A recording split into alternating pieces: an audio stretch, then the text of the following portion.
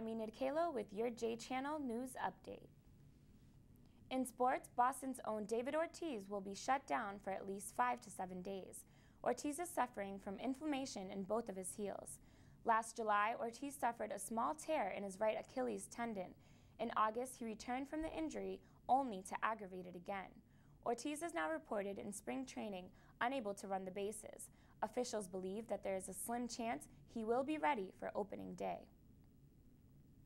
In Maine, Governor Paul LePage wants to repay Maine's $484 million Medicaid debt to hospitals. LePage is proposing to cover the debt by using bonds paid with revenues from a restructured liquor contract. He says this will help stimulate hundreds of jobs in healthcare and construction. But Democratic leaders say their plan to use money from the financing on the state's liquor contract is better. This is because it would not require the state to borrow money through revenue bonds. Overseas, Venezuelan opposition leader Enrique Capriles is running to replace the late Hugo Chavez. Last year, Capriles ran against Chavez and lost. According to state news, the candidate faces an uphill battle against acting President Nicolas Maduro. Last week, Maduro was sworn into office.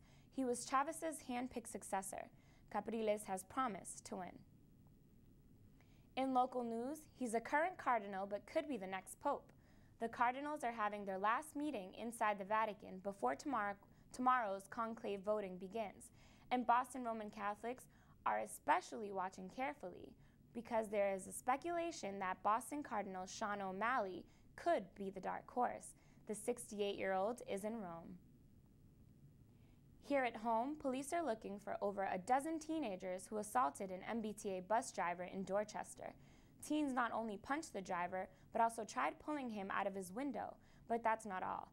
Before the attack, another passenger threw her Charlie card at the driver during a fare dispute.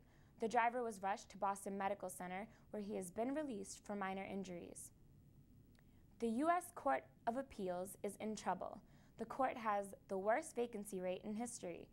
Only 7 out of 11 judges. This is because there is a partisan gridlock in Washington, and it's causing problems in federal courts across the nation. The Senate is taking very long to approve President Obama's judge nominees. Republican legislators are determined to block Mr. Obama by any means necessary, and this is affecting decisions made across our country. Now let's take a look outside for your 2-day weather forecast. Today will be partly cloudy with a high of 51 degrees and a low 41 degrees for your evening commute home. Tomorrow you can expect a high of 54 degrees and a low of 41 for the evening, but you might want to grab your umbrellas because there is a chance of rain.